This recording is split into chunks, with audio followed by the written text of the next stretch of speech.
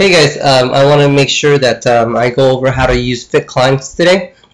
So you should get an email about that looks like this, action required, register with FitClimbs. So all you have to do is open it and then click to register. Now before I get into how to do this, FitClimbs is a software that we use to make sure that you stay on track of your progress. It allows you to go in and log down your weigh-in with all the numbers that our InBody 520 gives you. This way I can see it from my end, and it keeps you accountable and makes sure that you will stay on top of your progress. Okay, so here you say sign up. All you have to do is click to sign up for Facebook, either or. If you don't have Facebook, click and sign up an email. So email was,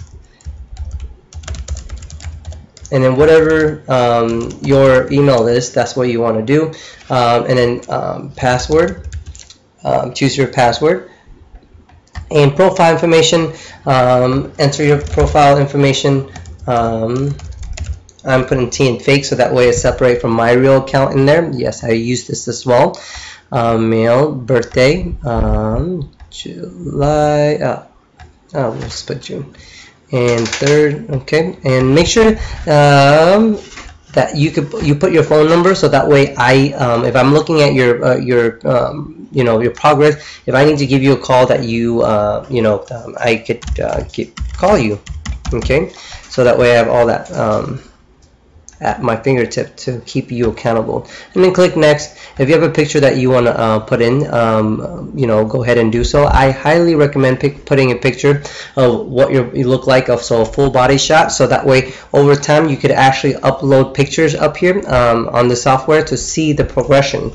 3 ways to use to keep track of your progression is: 1 is by pictures, 2 by clothing, 3 by the measurements that the InBody give you. Okay, and I can skip this, and then don't create a goal.